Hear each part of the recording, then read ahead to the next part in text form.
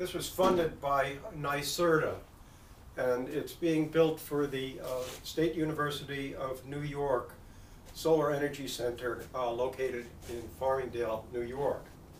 And it's basically going to be used as a training fixture for students who want to learn some of the basics about installing solar collectors and installing the electronics and also the plumbing systems. It should also give them some hands-on experience so they can understand the difference between a closed loop system and an open loop system, and the significance of a drain back system and a trickle down system and so on like that. Anyway,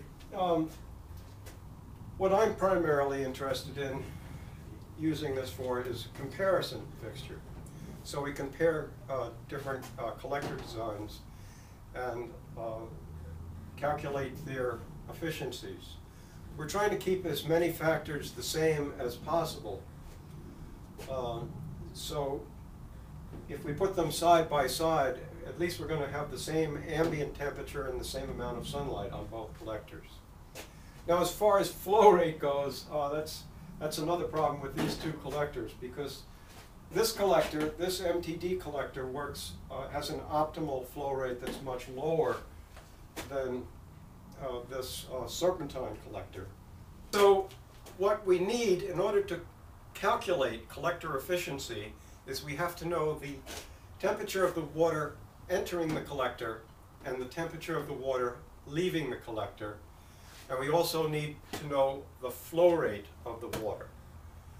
These are important factors for understanding the amount of heat that we can collect.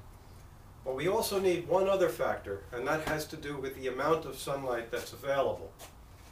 And we can estimate that with this solar flux monitor right here. I don't know if you can see that. All right, so before we bring these collectors outside in the sun and see how much heat they can gather, we have to know the flow rate of each pump.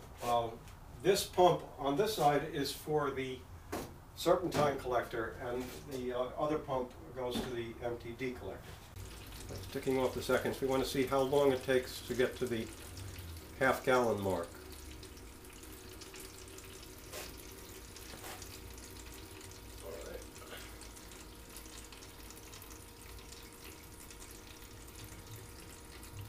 Well, that's just about 30 seconds.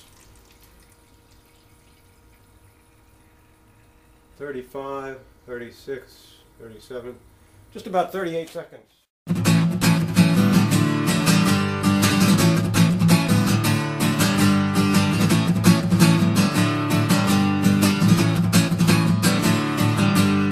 Time isn't everything, it's what you make of it, so make it last.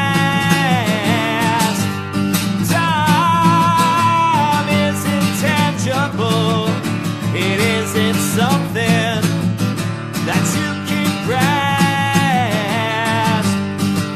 Look at everyone around me, keeping track of time.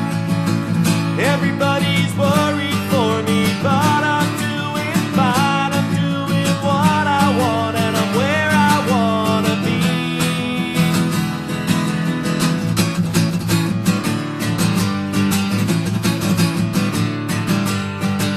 All the world is running from it, but they're far behind, telling me to grow up faster, but I'm doing fine. I'm doing what I want, and I'm where I want to be.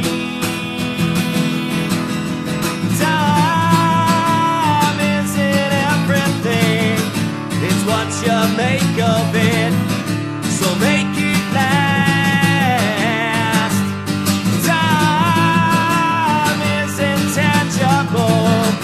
It isn't something that you can grasp. Running from it while life's passing, never knowing what they're asking. Is it something that they want from me?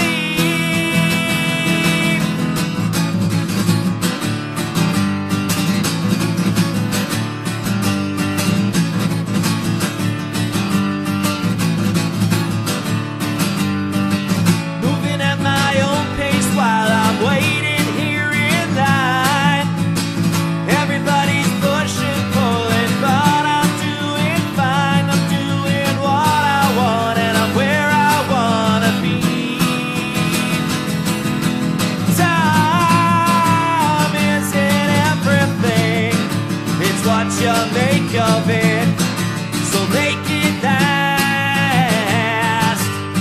Time isn't tangible, it isn't something that you can grasp. Time isn't everything, it's what you make of it, so make it last.